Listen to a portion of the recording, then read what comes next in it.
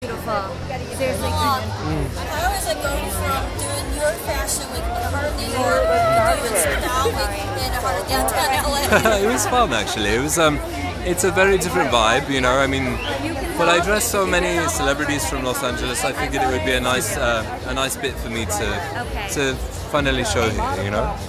Well, I noticed that you said that there's a difference between the LA models and the New York models. Yeah. So how was that transition to training? You know, I actually found some great LA models actually. I'm really grateful. Thank you. I found some wonderful models in Los Angeles. I was very fortunate to have friends here that introduced me to some amazing people. So I'm glad to hear that. Thank you. I noticed you have a plastic surgeon's mid to late 50s, very early onset of Mad Men style going on. Is that the inspiration for this collection? No, you know, actually the inspiration for this collection came from a film called In the Mood for Love by Wong Kar-Wai. I love Wong Kar-Wai. I love Wong Kar-Wai so much, and it was inspired by that. And then also a little bit of Mick Jagger was in there too. So like the colors, the cut was very slim. It was a very, it was very inspired by like a young sort of rock and roll kind of romantic feeling, you know.